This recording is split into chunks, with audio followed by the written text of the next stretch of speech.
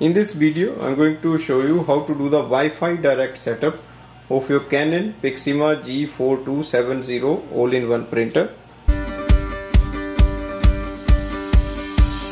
Go to the printer display panel, scroll down, click on the setting, click on the wireless setting, select wireless direct,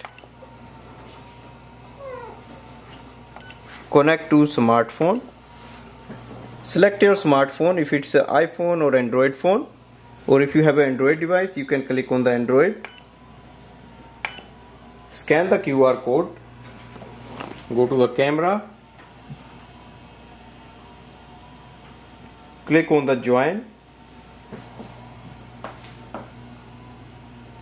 the network, go to the Canon print app, go to the main screen of the app and click on the add switch, register printer, wait for the printer to appear, select Canon G4070 series,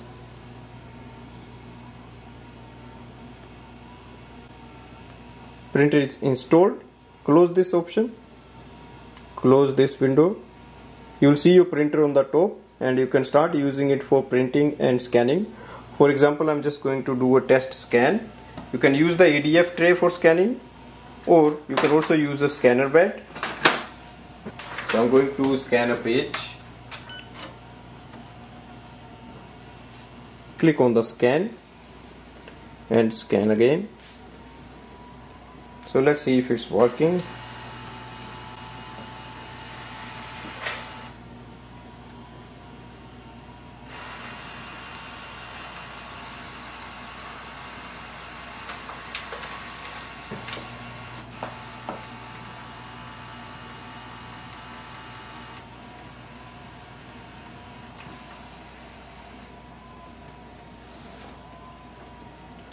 Scan is transferred, so our printer is connected.